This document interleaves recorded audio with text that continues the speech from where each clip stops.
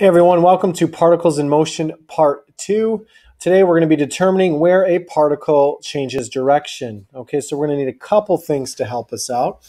Okay, now we know that a particle changes direction if x prime of t equals 0 and a of t does not equal 0. So we're actually going to be using the first and second derivative to help us out here. Okay, so first we need the first derivative. So our position function is given by t cubed minus 12t squared plus 36t plus 18. T is greater than 0, and we want to know when this particle changes direction.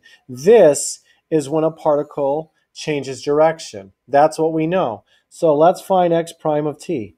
And I do that, I get 3t squared minus 24t plus 36 plus, well, that's it. No 18. 18 is gone, okay? So I've got the first derivative. It wants me to set that equal to 0, so I'm going to do that. Now I can factor out the 3 and clean this up a bit, so I get t squared minus 8t plus 12. I can continue to factor, and I get 3 times t minus 6, t minus 2. Two numbers that multiply to be 12 add to be negative 8. So t equals 6, t equals 2. That's when my velocity is 0. So that matches the domain. They're both greater than 0, so I'm okay. Now I have to look at, well, gee, when is the acceleration equal to 0? Because if we want the particle to change direction, we need a of t not to equal 0. So I'm going to go ahead and draw a line here.